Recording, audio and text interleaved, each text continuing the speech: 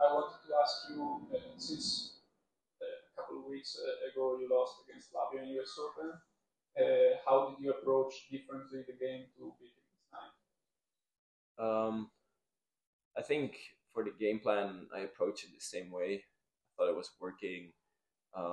At the US Open, I was serving for the third set to lead 2 sets to 1, and there happened a little bit the same as when I could serve for the match today. Somewhere I wasn't serving my best. He was aggressive, doing the right things, and after that break, I think here I lost a little bit my structure in my game, especially in that tie break. But this time, I think the biggest difference is that I stayed calm. I stayed positive. I was ready to battle from the first point in the third set, even though he started really well in that third set. So while at the US Open, I cracked a little bit for, even though it's 2 games, going to that fourth set, 2 games where he straight away breaks me, and it's hard to come back in that match. But here, that's learning from the past. That's want to do better. That's what happened today.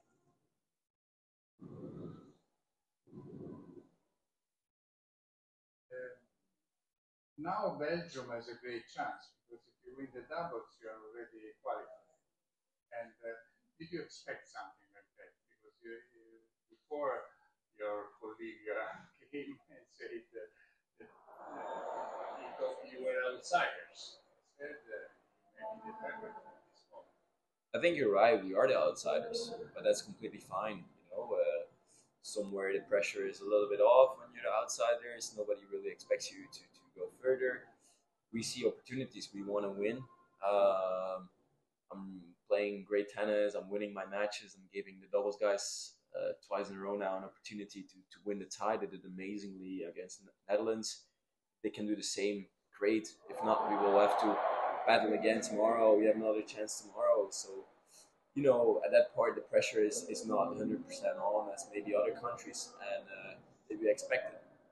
I don't think so, but I was I was ready to win my singles matches, and I knew every doubles match the guys were going to play is a 50-50 match. So, you know, this is going to be a 50 match again. So let's see where this ends up. But I'm just very happy and proud of ourselves to be in this position. And once again, if we don't finish it today, we have another chance tomorrow.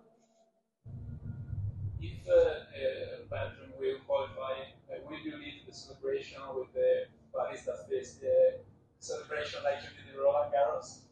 To be honest, I'm not sure how hard I can celebrate. For some reason, there is like mixed emotions in me. Maybe because mentally I really had to push hard today. But let's see. I tried to zoom a little bit out of that match today because I really need my rest. I need to be there tomorrow for the team as well. So I'm not sure what's going to happen today. I heard maybe tomorrow, even if we win, we still need to win matches to be seated in Malaga or something. So let's see how it goes. We will go with the flow, whatever we feel like. But I think the most important is now to win that doubles match.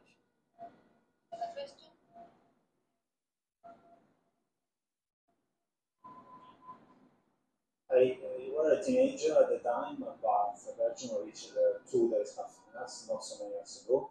I would like to know if you had some memories about that to share with us. For example, if you go to see it live, especially in Zenk, I think 9 years ago, or even in Lille, or you already knew most the best Belgian players like David or obviously Jacques.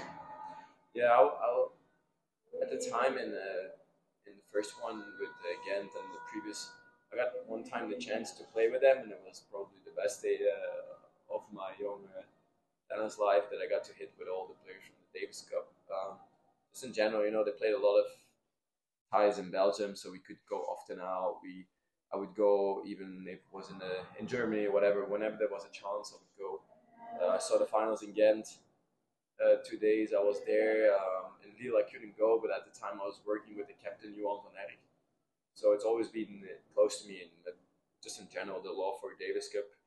I always said it, even though I was a junior. This is something I really want. I prefer to shine in Davis Cup than to win the Master Thousands in China or something. It's just a little bit in our nature to play for a country and to live all these moments together.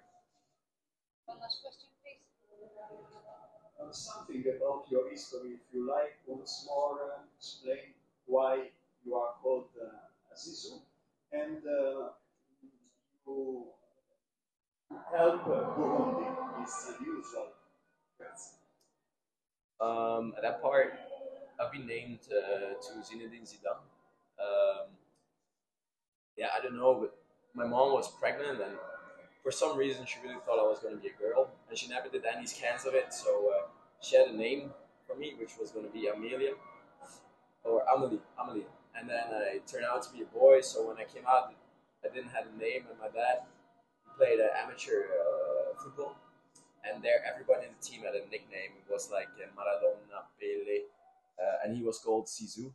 And then for some reason, he wanted to call me Zizou, and yeah, it's not that easy when you're at school when you're young and you're called Zizou because nobody's called Zizou. And at times they would laugh at it, but now I'm really happy actually that I have that name because it's quite special. And if you go into in France or whatever, they're always a little bit extra nice to you just